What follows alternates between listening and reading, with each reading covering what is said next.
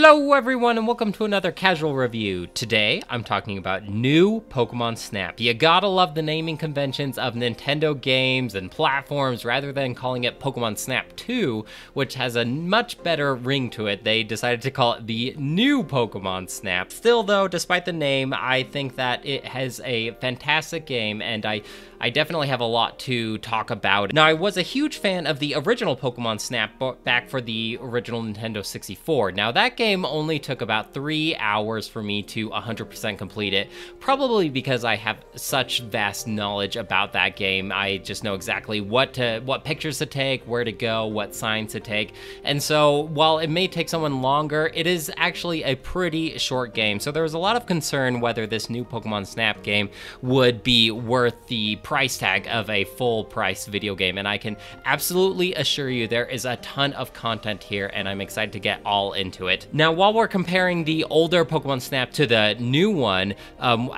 we actually have a reoccurring character here from the original. Todd, the original photographer that you play in the original Nintendo 64 game, is actually one of the main characters in this game as well. There are a couple of newer characters. Professor Oak is not in this game at all. Instead, he is replaced by a new character known as Professor Mir. And while Professor Mir is no Professor Oak, he is certainly a charming character, and he's very likable. He has an assistant, and Todd also has an assistant, so you also have the two other kids, because it is a Pokemon game, so you yourself are playing as a kid. And out of those 5 characters, it is some nice variety rather than just talking to Professor Oak in the original Nintendo 64 game. Now, these characters don't do a whole lot. They basically just give you little tips and tricks, and as you are taking pictures in the game, they will make little comments like, wow, that picture will turn out really good, it was looking right at you, or oh man, I wish I was able to take that picture. So just little quips like that. Now, there is also some full voice acting clips here, mainly just during the short little cinematics that are in between story beats, but otherwise it is just them talking and just saying, like with the text, they'll just say little words like, oh, really? Here's the thing. Just little short things like that. They won't actually read the full text, but at least it's something to help you feel a little more immersed. Visually though, this game looks stunning. So if you aren't familiar with the Pokemon Snap games, the genre, then let me just kind of do a quick little elevator pitch for you. Imagine, if you will, you are at an amusement park, let's say Disneyland, and you are on one of the slower rides like It's a Small World or Peter Pan, just one of those like really slow moving rides where you are just basically like in this little cart and you observe the animatronics around you. Well, instead of a amusement park ride, you are out in the wilderness on a curated path, and instead of animatronics, it's Pokemon living in this environment, and it is your job to take stunning pictures of these Pokemon doing cool things, and then you evaluate them at the end of the course. Now, there are certain categories that your photographs will get judged by Professor Mir, depending on a certain level of things. So one is if it's dead center, don't try to get off center, artsy, nothing like that, just right in the center, that's some points there. Make sure that no parts of the Pokemon are being cut off here. Now, you can zoom with the camera. Sometimes it's not always best for you to do that though, if you want to get the whole Pokemon in the picture. You don't want to cut off any body parts or anything like that. You want it to be looking right at you, and then you want it to be doing something interesting. Sometimes they'll just be standing still and you won't get as many points as if they are like roaring at you. So as you are playing through these courses, you're going to be replaying these courses over and over again, because granted, there is a ton of stuff going on here. You can look all around you in 360 degrees, and you are bound to miss a couple of the things during your first couple runs of these courses. But don't feel overwhelmed, because you have plenty of excuses to come back to these courses. For one, every time you come back to a course and take new pictures with more point values, you will kind of upgrade your course experience, and that basically means like the Pokemon will become a little more familiar with you and they will get closer to you and interact with you. Sometimes you will start seeing newer Pokemon that weren't on the course during the first level of the course. And so it almost feels like you're XP grinding, doing these courses over and over again, trying to level up this course in order to get the Pokemon to become a little more familiar with you and do some more exciting things. Sometimes you can even uncover alternative pathways throughout this course, like during your default pathway of, let's say, the jungle, you will go around the waterfall, but sometimes you can uncover a different pathway to get behind the waterfall, and you might see a couple of mud kips behind the waterfall that you otherwise wouldn't have seen if you went around it. Now, there are certain ways to interact with the Pokemon as well. You unlock these pretty early on in the game, the first being Fluff Fruit, and it looks like an apple. I'm told that it is very lightweight and it does not hurt Pokemon, but you are definitely incentivized to throw these Fluff Fruit at Pokemon, or at least near them. And Pokemon do like to eat these Fluff Fruit depending on what their behaviors are. But sometimes if you want to take an interesting photograph of a Pokemon, Professor Mir really likes it when you throw them at the Pokemon and hurry and take a picture of them wincing. And he will even make little comments depending on what the Pokemon is doing. So if I throw a Fluff Fruit at a Pokemon and hurry and take a picture of it, he always makes a comment like, "Oh, looks like it was bopped by something." And I, in my head, I'm like, "Oh, that's weird. I wonder what could have done that." But it always seems to grant you more points that way. The whole photography system is a little complex, where in the original Pokemon Snap, you just had to take a picture of a Pokemon doing something interesting and get it mostly in the picture and in the center. In this one, it is divided by 4 categories. So let's just say Pikachu to keep things simple. There are 4 different tiers of Pikachu pictures that I can take, from 1 star to 4 star, and that just depends on how action worthy the pictures are. I feel like it didn't really do a great job explaining this, but let's say if I'm just taking a picture of Pikachu's back, that would be considered a 1-star photo. Now, if I took a picture of Pikachu surfing on a surfboard, this isn't in the new Pokemon Snap, it was only in the original, but doing some sort of a unique activity like that, that would be considered a 4-star photo, and then it varies in between for 2-star and 3-star. Now, a 1-star photo could still be worth more points than a 4-star photo, assuming like how close I was to the Pokemon, how well it was in frame, how centered it is, and then a 4-star could be like super far away, and that's why it wouldn't be worth as many points. And so in order to 100% complete this game, you would have to get 1, 2, 3, and 4-star photos of every single Pokemon that is in the game. So it definitely seems like a ton of content here. Don't feel like it is a short experience and you won't get your money's worth here, because you absolutely will. There are a ton of courses here. I want to say maybe like 10 different courses, but before you start saying that's not enough, there are night variations of most of these courses as well, which offers different Pokemon, different scenes. There's even some extra free downloadable content that I play through, like one shrinks down your ship that you are riding through. It basically like makes it really teeny tiny, so you are seeing these gigantic Caterpie and giant bugs through the viewpoint of a tiny little insect. So it's kind of neat how they are able to mix things up there. One, you're like going underwater during these like coral reefs and see all these underwater Pokemon. You go into a cave, there's like a snowy tundra, lava, tons of different biomes here to keep things fresh and interesting. Keep in mind, like I said earlier, each of these courses can be leveled up to several times. I never maxed up a level, but I imagine from personal experience, the most that a course could be leveled up is 4 times.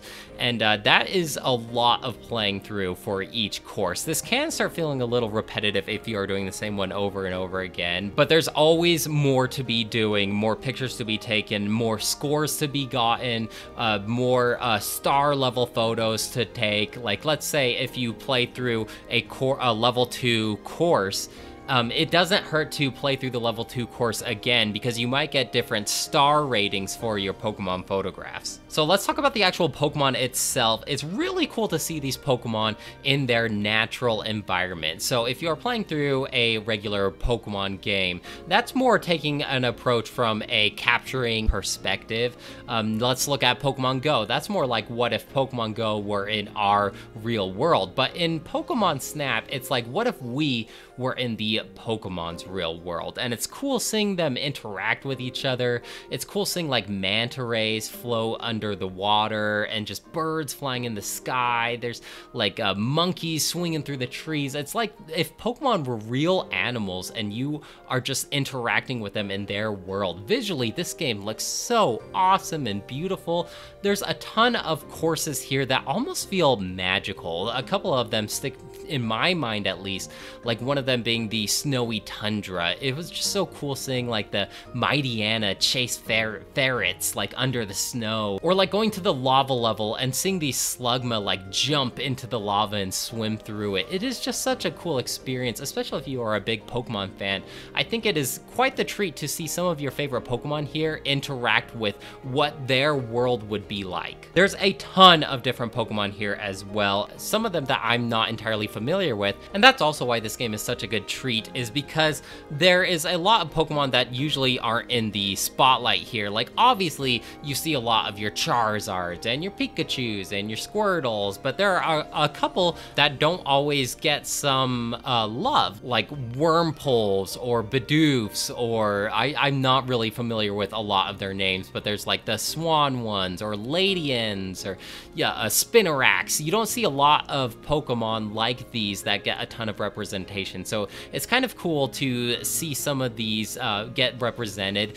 I want to say there's like what, 800 or 900 different Pokemon at this point, so some of them are bound to be underappreciated, and this kind of helps me recognize them for the cool design that they have. On top of that, to kind of help you uncover some of the more hidden things that you may have missed during some of your course playthroughs, there are requests. So if you go into the corner of the main menu, it'll say like, hey, I hear there's something hiding in the flower fields on this stage. Maybe you should go check it out. And then when you go there, you might uncover a Pokemon that you potentially missed during your playthroughs because they are a little more hidden. Or, hey, I hear if you throw this ball at this Pokemon, then they will do something unique. And so you do that, and then you might be able to get your 4-star photo of this particular Pokemon that you are missing. There are other ways to interact with these Pokemon as well. Like one makes you can play a little jingle that wakes up sleeping Pokemon. One is you can throw this glowing ball at Pokemon to make them glow. And this brings me to the whole like plot point of this game, is you are recruited by Professor Mir to this island full of Illumina Pokemon. There's this Illumina phenomenon which makes Pokemon glow, and it's your job to take pictures of these Pokemon to kind of help Professor Mir study this phenomenon. And so as you are doing this research, you unlock this Illumina ball that you can throw at Pokemon, and that's what gives them this glowing effect.